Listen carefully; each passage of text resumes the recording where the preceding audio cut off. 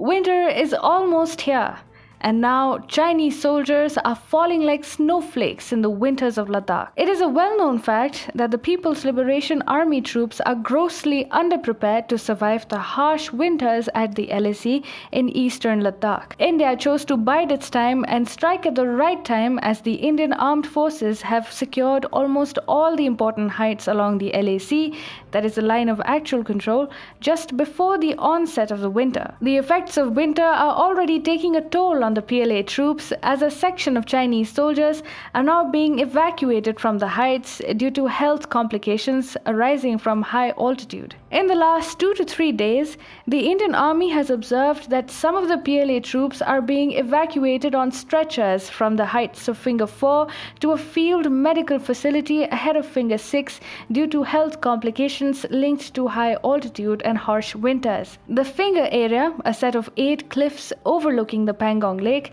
is in the eye of the storm, and the recent developments further underline the challenge of high-altitude warfare as Chinese soldiers begin to fall like 9 pins. This is where India has a strategic advantage over China. While China blindly deputizes its soldiers at the LAC, Indian soldiers along the border have undergone necessary acclimatization to be deployed at high altitudes. There is no match for Indian troops who know the Himalayan ranges at the back of their hand, and high altitude are not a problem for them. The Indian troops at the LAC are some of the best mountain troops in the world, and there is no match for Indian troops who know the Himalayan ranges at the back of their hand. While the LAC in eastern Ladakh remains a daunting location, it is pertinent to note that Indian soldiers have held positions at even higher heights on the Siachen Glacier, the world's highest battlefield. While India has Ladakhi, Tibetan, and other Highlander soldiers in its infantry who have grown up in the region,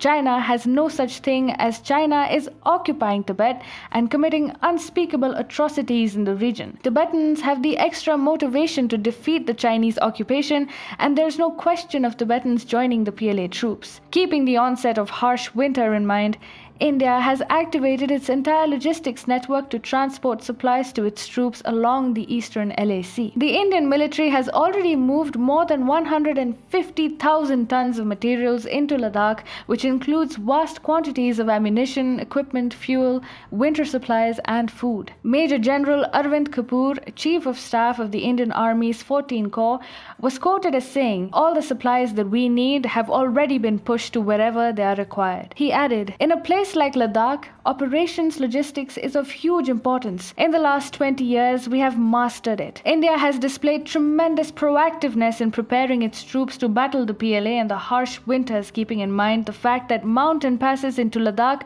are blocked by snow for at least 4 months every winter. Therefore, while Indian troops are well acclimatized for the extremely cold and inhospitable winters of Ladakh, we can't say the same for the Chinese PLA. The Chinese People's Liberation Army has become virtually defunct during the winter months. Moving troops, logistics, and equipment is becoming a major issue after the summer months, and even if China will move them to forward locations, the PLA troops themselves are becoming ineffective. The PLA troops have already started succumbing to inhospitable winter, which is yet to hit its peak. At this rate, only Xi Jinping will be left to fight at the LAC, as it is clear that his soldiers aren't prepared for the harsh winter.